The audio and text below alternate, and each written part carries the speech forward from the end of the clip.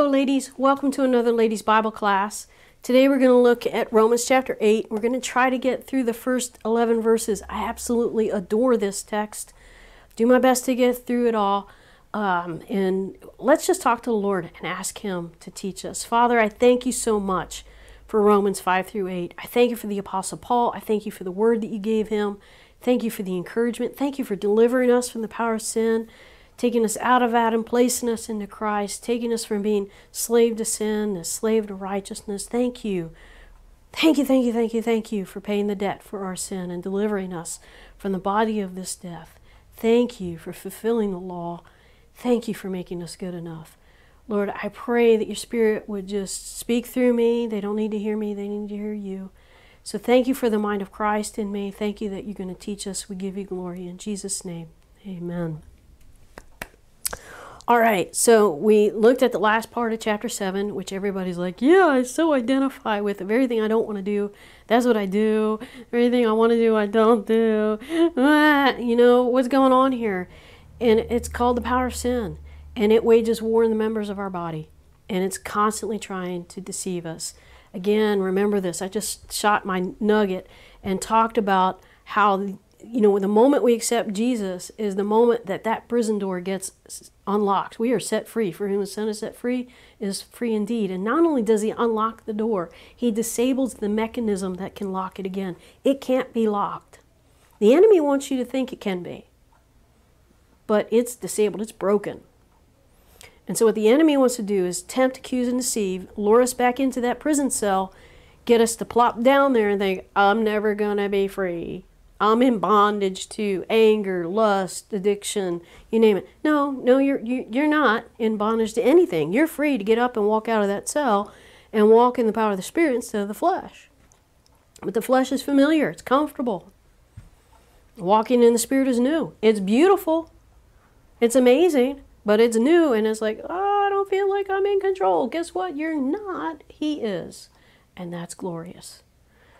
So, I'm ranting and raving and preaching, so let me stop there. Watch the nugget. I go off on this and that one. That's coming out on Monday. So, chapter 8, you know, at the end of chapter 7, he starts that declaration. He's like, thanks be to God through Jesus Christ our Lord. So then, on the one hand, I myself with my mind am serving the law of God, but on the other, my flesh, the law of sin. Verse 8, chapter 8, verse 1, there is therefore, this is a concluding statement, no condemnation, no punishment, no not guilty. No guilty verdict ever against us. Why? Jesus paid the penalty. He took the guilt, the shame on him.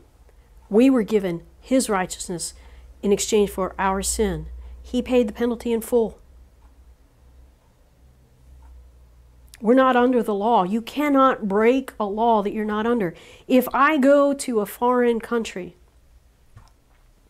and I have diplomatic immunity as an ambassador, the laws of that country do not apply to me. I have diplomatic immunity. They can't touch me. Beloved, we are now citizens of heaven. We have diplomatic immunity here. This is not freedom to go sin up a storm, as some people with diplomatic immunity have done. No, we are free from sin, and we represent, as ambassadors of the gospel, the kingdom of heaven. Oh, that's pressure. Not really.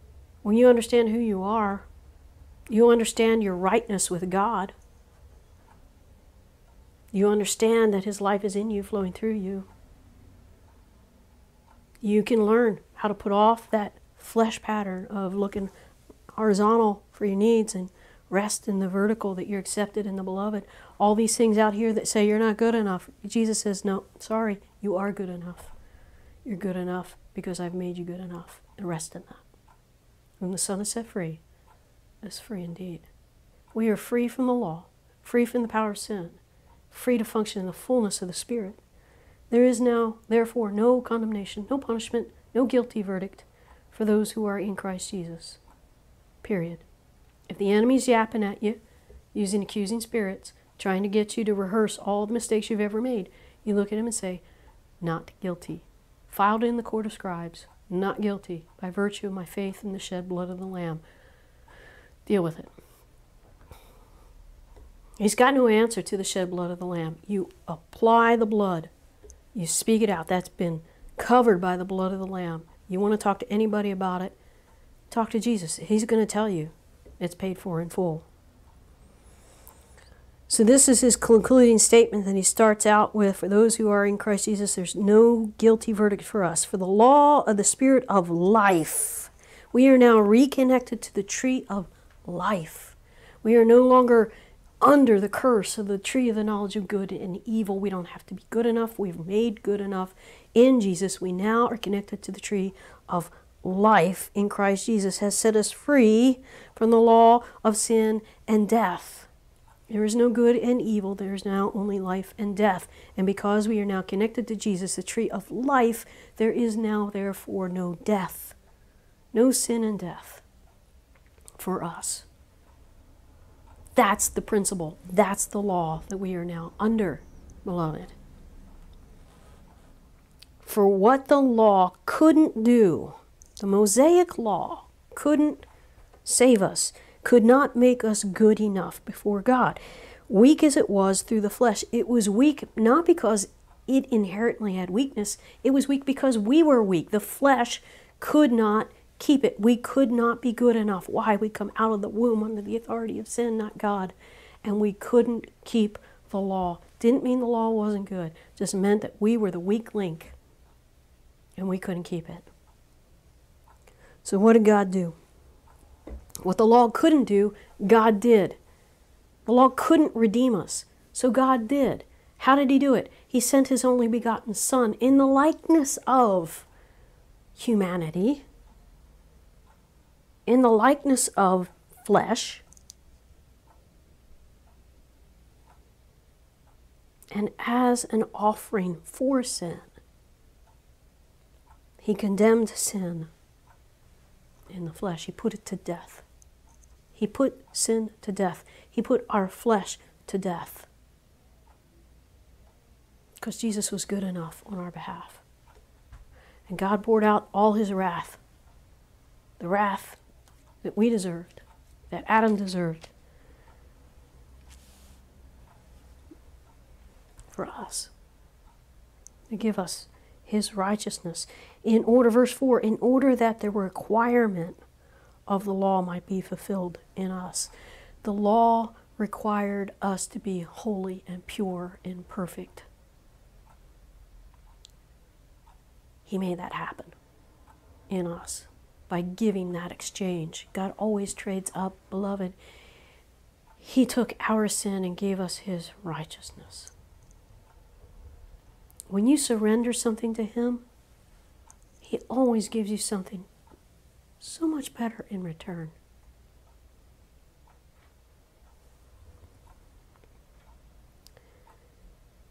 The law's requirements were fulfilled in us who do not, who is us, who do not walk according to the flesh, but according to the Spirit. According to the flesh. Let me keep reading because that'll explain it. For those who are according to the flesh, set their minds. That's a really important phrase there, folks. Set their minds on the things of the flesh. But those who are according to the Spirit, the things in the Spirit. For the mindset on the flesh is death. You've heard me quote this so many times. But the mindset on the Spirit is life and peace. Because the mindset on the flesh is hostile toward God. For it does not subject itself to the law of God.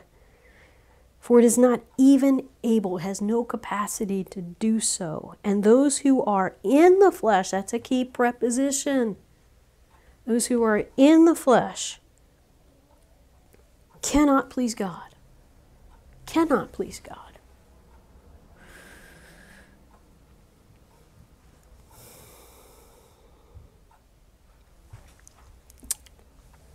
I think this might merit a list here.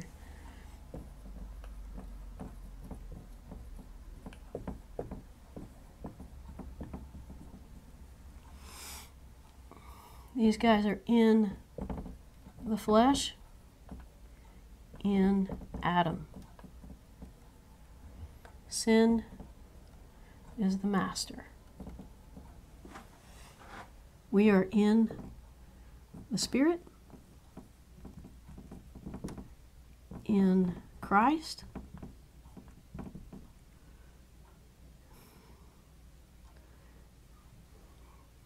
We are slaves. Righteousness is our master. Jesus. Quite a contrast. So this person is in the flesh and can only walk according to the flesh. This person being in Christ has a choice. I'm going to set my mind. This one, the mindset is always on the flesh and always on death, or what we call the lack mentality, scarcity or lack. They're always wanting more. Somebody asked John Paul Getty, or whoever the Getty dude is, how much is enough money? And his response was just a little bit more. That is a lack mentality from a very wealthy man. Why? Because the things of this world will never satisfy. The things of the flesh will never satisfy. There's always going to be a lack. This is why people who achieve all that the world says will make you happy are absolutely freaking miserable. And they're usually caught up in some sort of horrible addiction and perversion. Satan, those who follow Lucifer, have been sold a lie. Follow me, give me your soul. I'll give you everything that will give you life. I'll give you fame, fortune, conquest, you name it, power, prestige, you name it. They're always running fearful because they feel empty and lacking, because they are. Because there's no life in the flesh, only death. For those that are in the Spirit, and they walk according to the Spirit. Here's my pen. See if this one works. They walk according to the Spirit. There's life, peace, what we call the abundant mindset. Okay?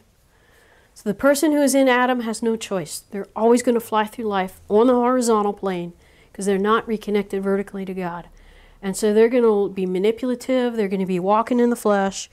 They're going to be either dealing with prime rib flesh, plain vanilla flesh, or yucky flesh. They're going to be either addicted to stuff that destroys them, or they're going to be addicted to things that, it's not that bad, carbs or something like that. Or they're going to be driven along to be addicted to exercise and health food and achieve, get more stuff, be famous, get more people to know you and love you and have more power and authority over you and all that kind of stuff. Achieve. And then when they're at the end of their life, they're like, oh, Yahweh, what did I do? What do I have? I'm going to die like everybody else.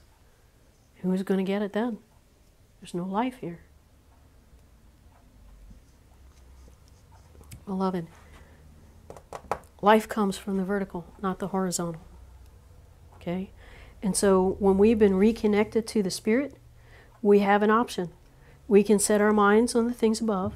We can rest in God declaring us good enough in Christ Jesus. He loves us. He delights in us. His opinion of us is where truth is. And remember, if God says one thing about me and somebody else is saying another, where's truth? It's with him. Who's easier to believe? Over here. Why? Because they're loud and physical. It is by faith that I choose to take God at His word. I've never physically seen Jesus. I've never saw Him die on the cross. I have been to Jerusalem. I have seen Golgotha. I have seen the empty tomb. But I believed long before I actually saw the places. Beloved, when He came out of the grave, so did we. We have been given life. We are no longer under the law. The verdict on our case is not guilty. It will always be not guilty. We are no longer slaves to sin. We're no longer under the law. We now serve a different law, the law of the Spirit. And that law of the Spirit is very simple. Love God with all my heart, soul, mind, and strength. My neighbor as myself. When I do that, I'm going to fulfill the Mosaic law too, by the way.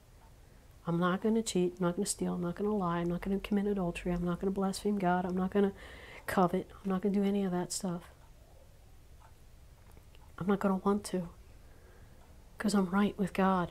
And out of the rightness that He has given me, I will live rightly. In His strength for His glory. I don't have to try harder. I have all the try I need in Jesus. So Lord, thank you for doing this through me. Beloved, He is our source of strength to walk uprightly. Our responsibility is to set our mind. Where am I going to look? Up or here? Beloved, there will be things that trigger us to out here. It's an easy adjustment as we engage the Lord and say, okay, what triggered me? What lie am I believing? What limiting belief has got a hold of me? Lord, speak truth into that. And He will. This is one of the things that Journey Tools does so beautifully. Helps me sort this stuff out. And these tool sets work beautifully on interacting with the Holy Spirit in a way that, you know, when we are triggered to focus out here, we can go back and say, okay, who taught me that?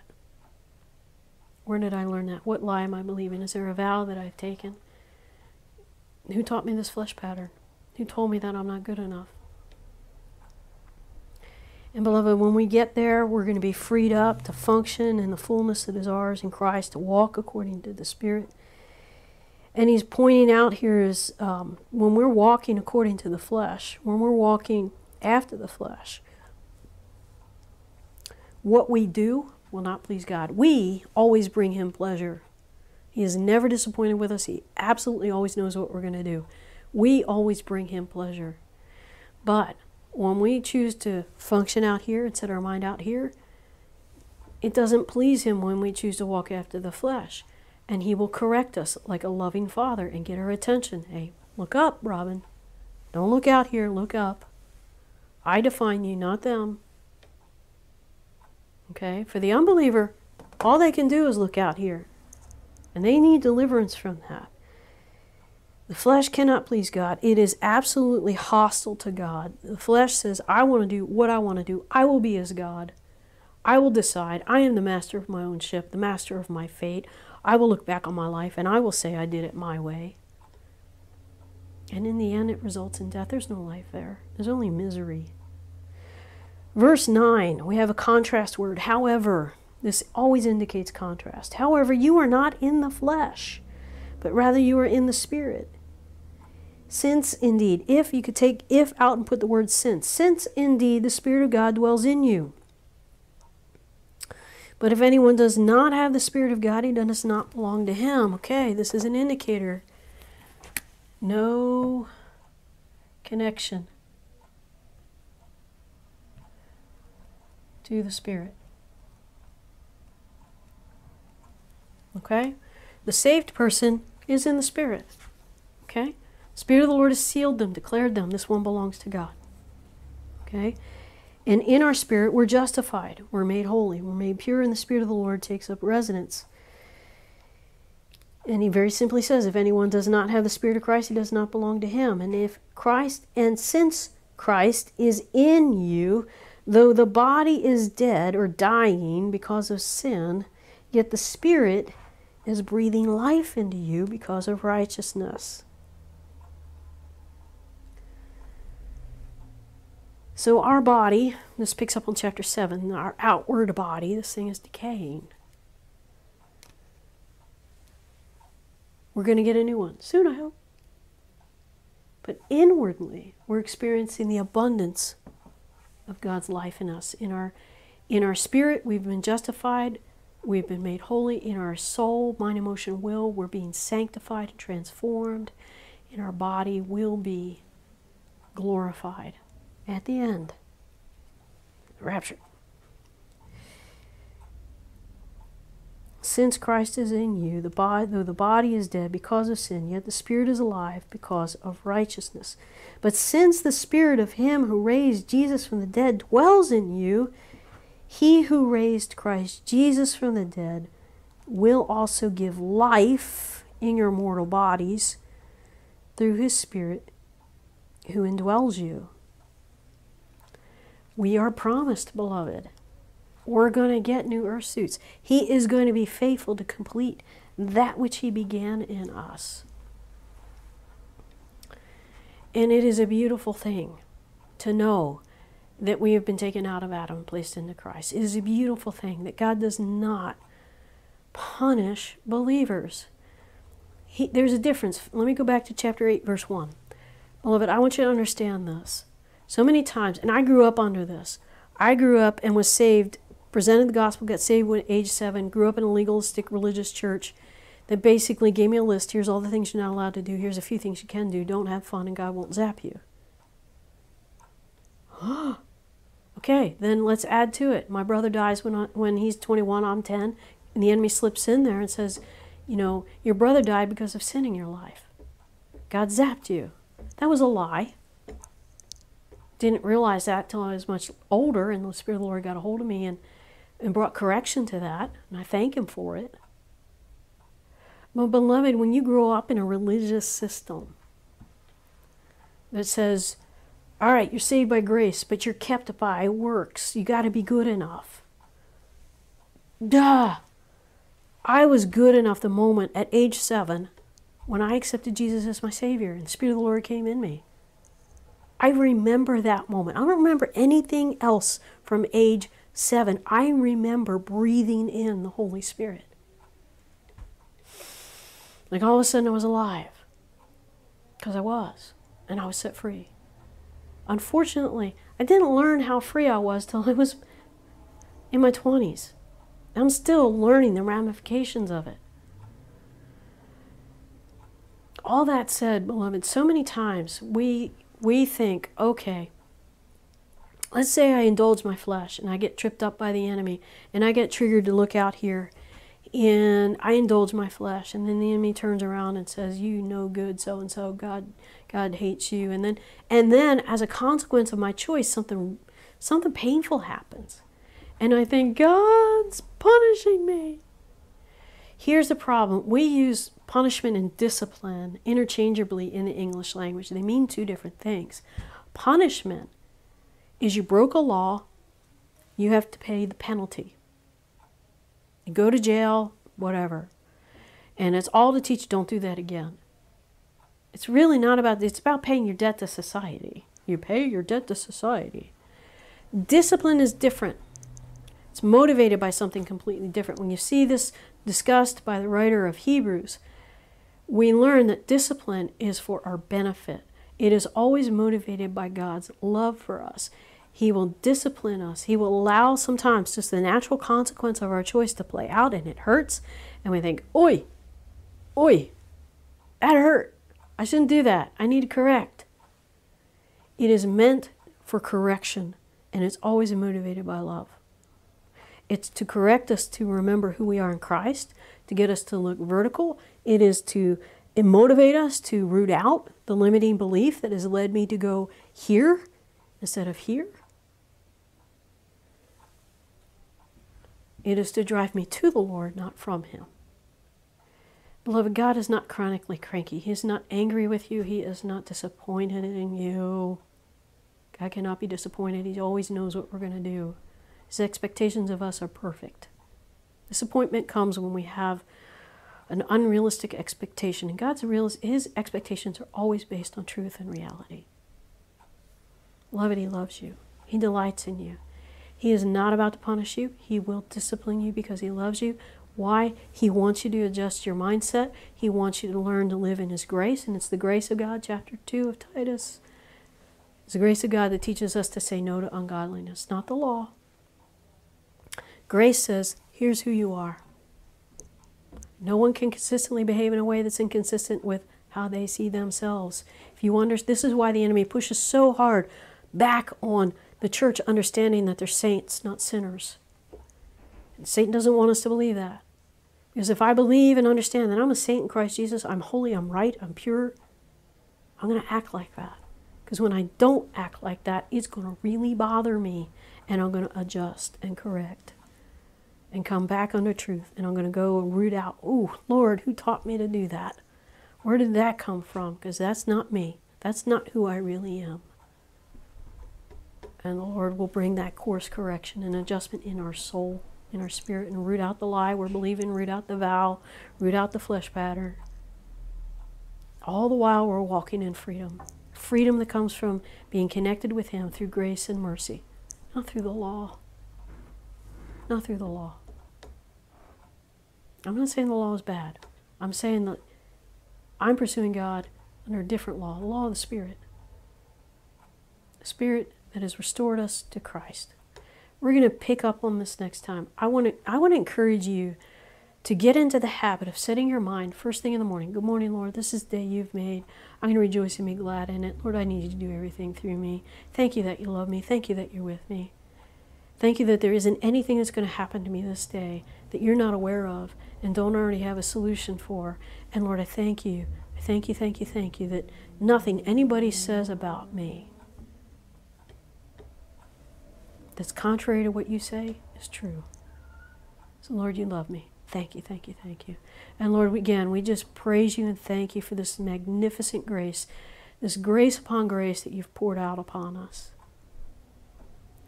Thank you for making us right in Christ Jesus. Thank you for giving us the mind of Christ. Thank you that we're set free. We are no longer in bondage. No longer in bondage to sin or the flesh. Teach us to set our mind on the things above, not on the things of this earth. Teach us to set our minds on the Spirit, to take every thought captive, to think on that which is good, right, pure, lovely, of good repute, to practice these things and knowing that your peace will be on us. Thank you again, Lord, for all that you're doing. Thank you that you're coming soon. We give you glory in Jesus' name. Amen. All right, we're going to continue our journey through this awesome chapter 8 of Romans next week.